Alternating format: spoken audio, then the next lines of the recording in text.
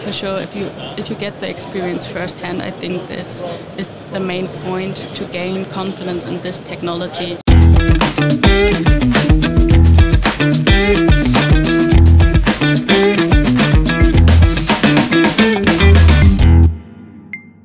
Hello and welcome everyone to a brand new episode of the Auto Tech Show.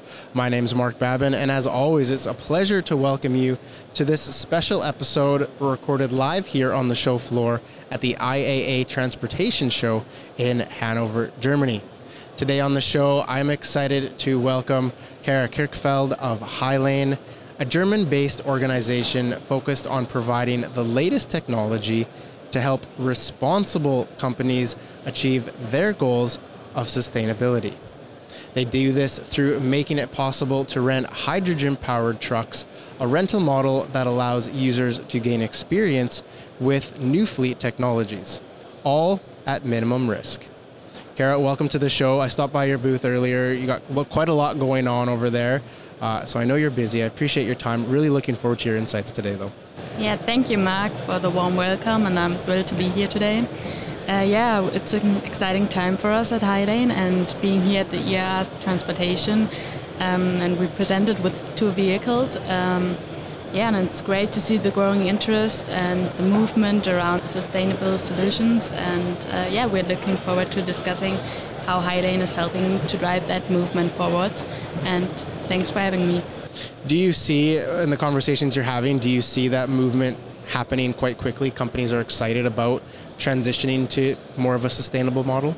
Yeah, I think so too. I think so, yes. And I think all over the ER Transportation, I had the opportunity to walk a little bit around in the last 2 days and see how all companies have zero-emission transport in their main portfolio, and it's a lot going on.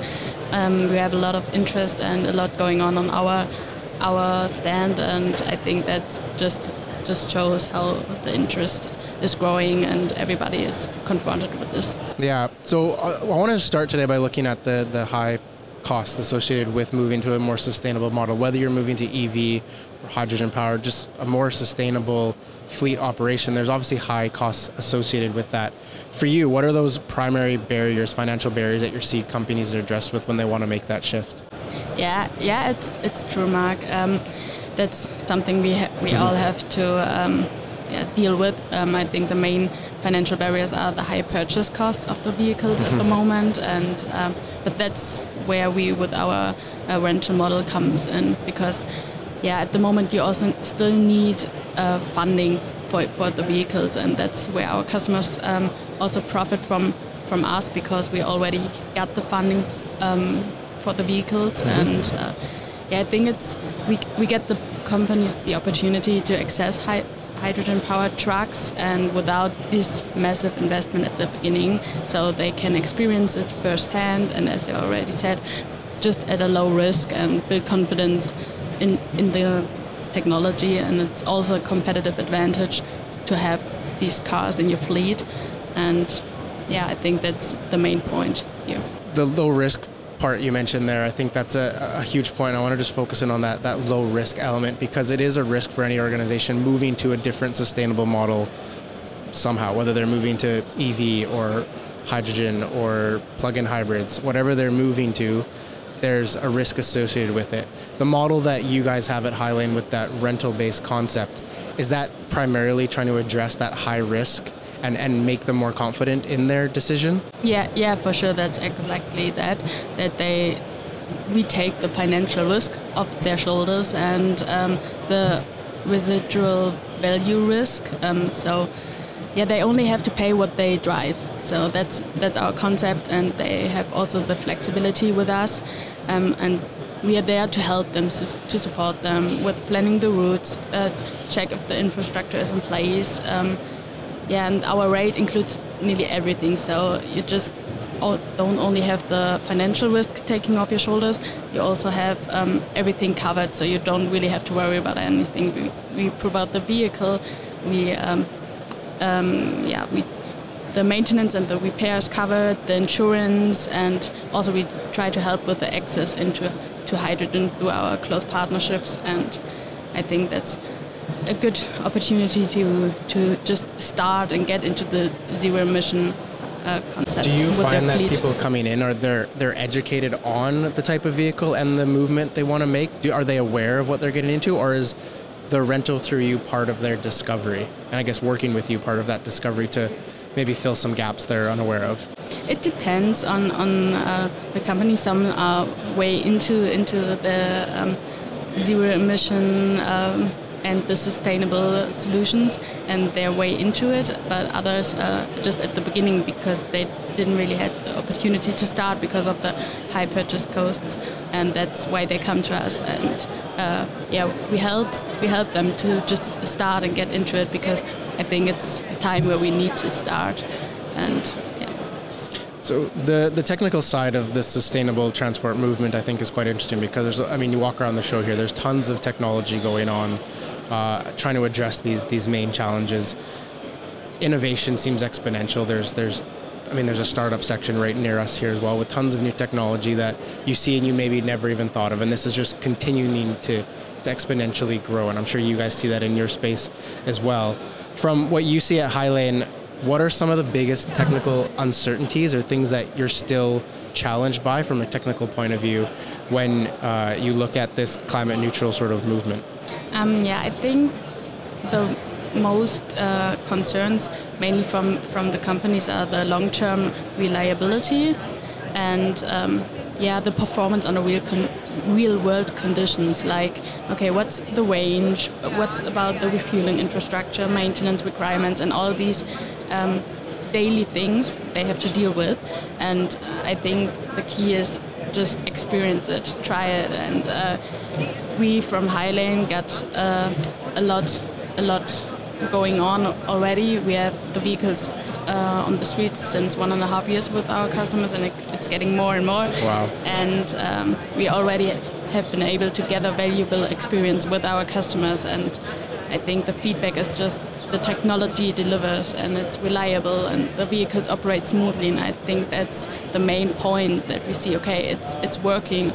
It's also that it's quite new into the daily business for some companies, but that we also have on the other side the feedback that it works and it's not just a test and it's not a phase like we have to see if it's working. We know it's working, and also the manufacturer's stated range of like 400 kilometers for the cars has proven accurate, and I think that's a great sign to see, okay, we're not just talking and trying, it's we can use it under real-world conditions. And also maintenance and repair are handled by our service partners, and we have already a well-covered workshop network all over Germany with certified employees, and the existing refueling infrastructure in Germany is already good and we can use it, and it's a good sign. Infrastructure is a question I wanted to ask about, because when we look at the sustainable transport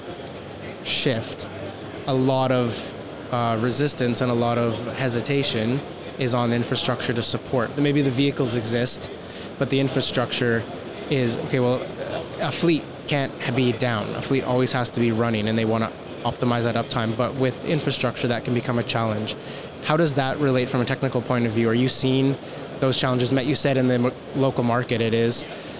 Do you see that continuing to evolve, and that should give people confidence to not be afraid of that infrastructure issue? Yeah, it's true. We need both. We just can't just have the vehicles and know they are running without the infrastructure. We need it's not a petrol station. We need the refueling stations, but we see in Germany we already have a good network.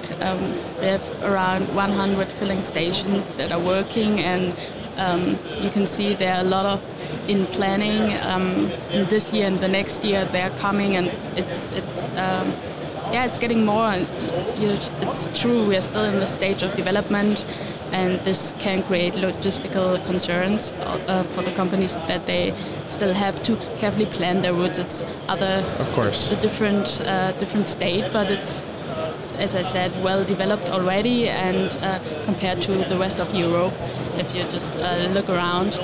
But that's why we are also working with the with the refueling infrastructure partners like H2 Mobility and GP Joule, Mint Hydrogen, Total Energies, and a lot of them are in the market, and we have close partnerships with them, so we can provide the information they need. So where we need refueling stations and where is it helpful to put more infrastructure and new filling stations, and I think this partnership is quite important to get this ongoing. The topic of confidence comes to mind when we speak about this, because I think with your model especially, you're trying to give people the confidence that this is a shift that can work for them. Otherwise, why try? But the rental idea is kind of cool, because or subscription models and rentals where if you wanted to try a car, you would maybe rent that car, take it for a test drive. Establishing that confidence is key for what you guys do, right? And I guess you try to meet those confidence points at every opportunity. Yeah, for sure. That's what we always say, just try it. And it's for sure, if you get the experience firsthand, I think this is the main point to gain confidence in this technology. And also, we are there to support them. We just don't leave them alone. That's what we do. We just don't provide the vehicles. We work closely with our customers, to ensure they have the guidance and the technical support with our partners during the rental period. So we're still there, whether it's helping with infrastructure or training or ongoing maintenance, we are still there. And I think this is also a good point to gain the confidence you need at the beginning. I'm curious what happens after a rental period. So like, let's say someone's wanting to learn more about how they could optimize their fleet with hydrogen vehicles or a sustainable vehicles fleet management of some kind, and they take a rental from you, they experience it. How does the conversation typically go? You've worked with them at this point to answer the questions and work with them on a technical point of view, like you said, but what is in their mind after that rental period? Are they going, I still need to think about it, we need to optimize, I'm ready to buy? Like, how does that work? How does that conversation work for you? So for at the beginning, the rental periods are not just only a few months, they're mainly between 4 to 6 years. So we are at the moment we're at the point that the first customers have experience since a year and a half, and we are getting there like, okay, now we got one car, or some customers already got up to 4 cars or more, and now we're trying, okay, what's the next steps, and we want to try to go the way with them. Just don't leave them alone and say, okay, now you can look. Here's the keys, here's the keys, just to get forward and getting more trucks together on the street, because it's not only just to test it out with us. The rental period is like a long-term collaboration between us and our customers, and to keep in touch and get more vehicles together on the street, because it's not only just for a short time. I think they also can scale up with us and not only just take one or a few vehicles. I think the scalability is where we need to go in the next step, and get the decarbonization forward. Yeah, because I think regulatory changes continue to come, and we see that ongoing with environmental groups wanting to push that as far as possible. The scalability for what you're offering fleets and operations and businesses, I guess, helps them achieve those regulatory compliance. For sure, yeah. That's our goal, the goal of our customers, and that's in the same also our goal. Yeah. You want to meet those from your company's point of view. You're essentially just trying to help that movement forward by giving companies the chance. Yeah, for sure. Yeah, we are providing the vehicles and everything around them, just to make it easier to also scale up and not just only stay where you are. Yeah. In a number of different industries, we see this value in collaboration, and you touched on you're working with companies in that collaborative way, in that supportive way. Is that the way forward when we look at this sustainable movement, that we need those collaborations to be there in order for change to happen efficiently and reach that neutrality in climate change? I think, it's absolutely essential. It's like no single company can tackle the complexity of the transition alone. So I think it requires a collective effort from different sectors. And we at Hylane strongly believe in the power of collaboration, whether it's working with the vehicle manufacturers, or with the refueling providers, and especially the collaborations between governments and private companies, and also with us, like the governments can provide funding or regulatory support, and the private companies, in the case of building infrastructure, can build it and operate the stations that we need, and also the manufacturers can get. We need the vehicles, they have to bring them, so we can bring them on the street, and I think it's a close collaboration between all of us together, and we can provide the information, okay, what kind of cars and where is infrastructure most needed, and how it should evolve. And I think it's really essential to have these collaboration to get this forward. Are organizations you're speaking to open to that type of collaboration? Is that something that they are accepting of, and they understand that that's how this works? Or are there some companies that just go, we have our own system, we want to deal with it on our own, leave us to it? I think a lot of companies are open-minded because everybody sees, okay, we have to work together, because otherwise we maybe have vehicles but we don't have any stations, and I think we're in between them to just connect all parts to get forward. So I guess you're trying to essentially be the person connecting the puzzle pieces to allow those collaborations to take place for companies that are willing to accept that sort of collaborative element in their success. Yeah, for sure. Yeah, and I think we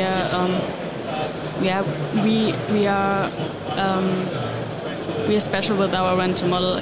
Yeah, you can sell these vehicles for sure, but to rent it and to get easier into the market and have this low risk entry into these sustainable solutions, I think it's kind of special and kind of important. Yeah. Can I ask a question about your fleet of vehicles in particular? So you've got fleet being used by companies for long periods of time, 4, 5, 6 years. How are they managed? Do they manage that vehicle's fleet efficiency on their own, or are you helping them through that process? Because they're dealing with a whole new concept of maintenance and logistics and fleet management and route management. Are they